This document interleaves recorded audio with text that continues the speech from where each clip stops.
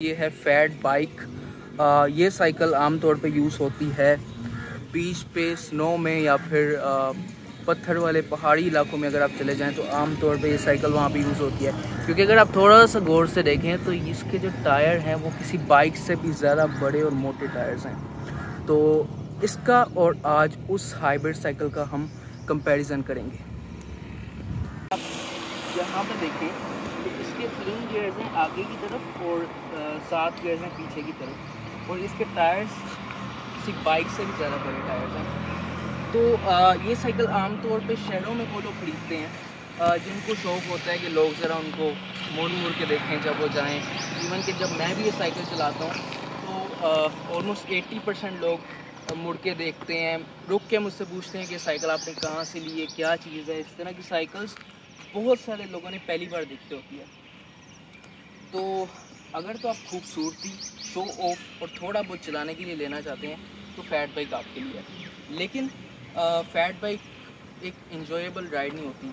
इसको आप थोड़ा बहुत चला सकते हैं, इसको चलाने का एक अपना मज़ा होता है, लेकिन ओवरऑल ये इंजॉयबल चीज़ नहीं है। तो अब बात करते हैं हाइब्रिड साइकिल की।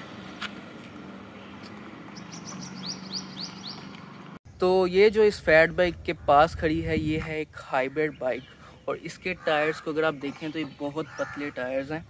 और इस साइकिल के पीछे की तरफ 7 गियर्स हैं, वैसे आगे भी 3 होते हैं लेकिन ये सिंगल गियर साइकिल है।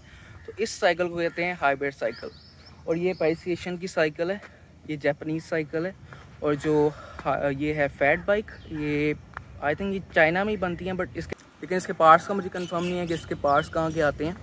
बहरहाल आप लुक चेक कर सकते हैं कि लुक वाइज आप देखें तो फैट बाइक और हाइब्रिड बाइक दोनों खड़ी हुई हैं, दोनों ही बहुत खूबसूरत लग रही हैं। लेकिन अगर आप फैट बाइक की तरफ देखें तो फिर आपका दिल नहीं करेगा कि आप हाइब्रिड बाइक की तरफ देखें। अगर आप लोग कंपैरिजन करें चलाने के मामले में तो of course hybrid cycle is much better than fat bike, because इस रोड पे जहाँ पे मैं खड़ा हूँ ये मेरे घर से 1 किलोमीटर दूर है। और अगर मैं फैट बाइक पे आता हूँ और वापस जाता हूँ 2 किलोमीटर तो बुरा हाल हो जाता है। लेकिन हाइब्रिड बाइक पे मैं शो ऑफ नहीं करना चाह रहा, लेकिन मैं 90 किलोमीटर्स भी किया हुआ है हाइब्रिड बाइक पे। तो अब मैं आपको थोड़ा सा और कंपैरिजन और डिटेल्स बताता हूँ इस चीज़ की। कंपटीशन ये होगा कि वो गेट जो आप देख रहे हैं उस गेट से लेके ज़रा लंबा नहीं हम करेंगे, यहाँ तक थोड़ा सा ही फासला है, इसका हम करेंगे कंपैरिजन स्पीड वाइज। दोनों साइकिल के जो गियर्स हैं वो टॉप पे होंगे और हम देखेंगे कि स्पीड में कौन सी साइकिल आगे है। So let's start.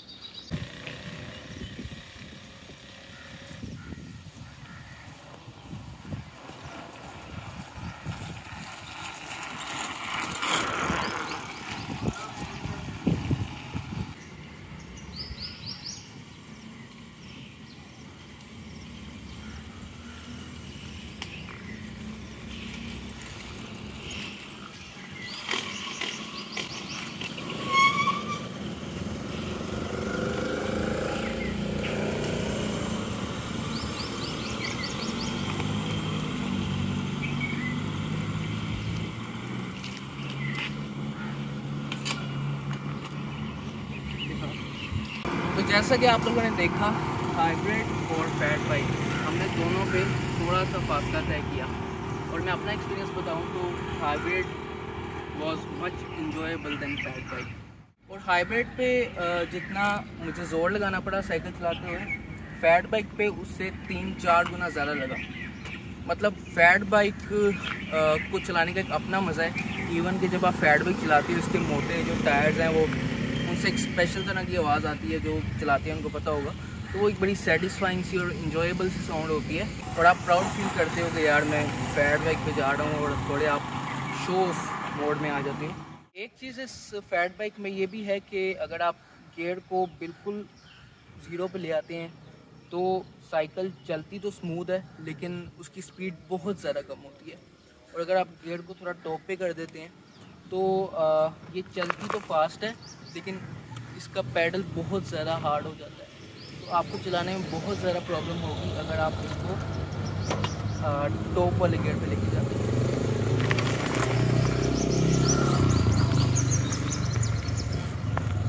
Show off के लिए बाइक लेना चाहते हैं तो फैट बाइक, और अगर आप इंजॉयबल राइड्स के लिए लेना चाहते हैं तो हाइब्रिड बाइक। मैं आप लोगों को बताऊं तो ये हाइब्रिड बाइक मेरे पास है पिछले 4 सालों से, और फैट बाइक मैंने खरीदी है पिछले 2 हफ्तों में।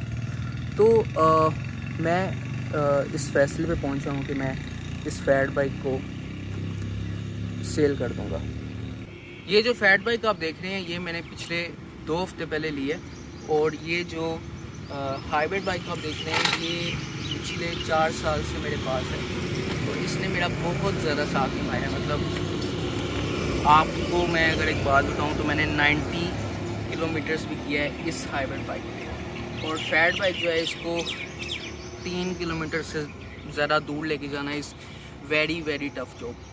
तो जैसा कि मैंने आपको बताया कि फैट बाइक मैंने पिछले 2 हफ्ते पहले ली है, लेकिन मैंने फैट बाइक बेचने का फ़ैसला कर लिया, क्योंकि मैंने लंबी राइड्स करनी होती हैं, एक कंफर्टेबल और स्मूथ राइड्स करनी होती हैं, और फैट बाइक को चलाने का एक अपना मज़ा है। लेकिन जो मैं एक्सपेक्ट कर रहा था या जो मेरी नीड थी वो नहीं मुझे मिली, तो इसलिए इससे मैं उस तरह से राइडिंग के हवाले से सेटिस्फाइड नहीं हुआ। तो ये साइकिल मैं सेल कर रहा हूँ, और इसके बजाय या तो मैं कोई हाइब्रिड बाइक लूँगा या फिर शायद रोड बाइक। ज़्यादा मेरे माइंड में है कि मैं हाइब्रिड ही लूँ, क्योंकि रोड बाइक पे आपको थोड़ा इस तरह करके आपका पोस्चर होता है, और उसमें ये है कि पाकिस्तान में हम लोग रहते हैं, यहाँ पे कभी भी कोई भी बच्चा या गाड़ी आपके सामने आ जाती है तो उसकी अचानक से ब्रेक्स लगाना मुश्किल हो जाता है। लेकिन हाइब्रिड जो है उसका एक थोड़ा कंफर्टेबल पोस्चर होता है, तो मोस्ट प्रोबेबली मैं एक दूसरी हाइब्रिड बाइक लूँगा। बाकी ये बहुत ही खूबसूरत है यार, इसको मैं मिस नहीं करूँगा, मैंने शौक से ली थी, लेकिन ओवरऑल मैं इससे सेटिस्फाइड नहीं हुआ as a rider. So sorry यार, लेकिन आपको जाना पड़ेगा। तो इसको मैं सेल कर रहा हूँ, और ये अच्छी प्राइस में सेल हो रही है।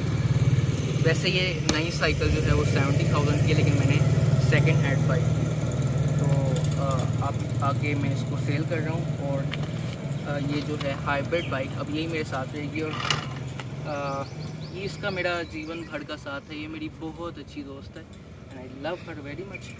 तो ओवरऑल इस वीडियो के एंड में ये कहूँगा कि आई होप कि आपको वीडियो ये अच्छी लगी हो। अगर तो आप इंजॉयबल पर्पस के लिए लेना चाहते हैं तो आई विल प्रेफर कि you should go for a hybrid bike, and I hope so कि आपको मेरा ओपिनियन जो है वो अच्छा लगा हो। मैं पिछले 5 साल से साइकिलिंग कर रहा हूँ, तो बहुत ही एक खूबसूरत जर्नी रही है, और मैं बाइक्स भी चलाता हूँ, लेकिन जो मज़ा साइकिल का है वो बाइक्स में नहीं है। सो आई होप सो कि आपको ये वीडियो अच्छी लगी हो। मिलता हूँ आपसे फिर किसी वीडियो में, तब तक के लिए अल्लाह हाफ़िज़।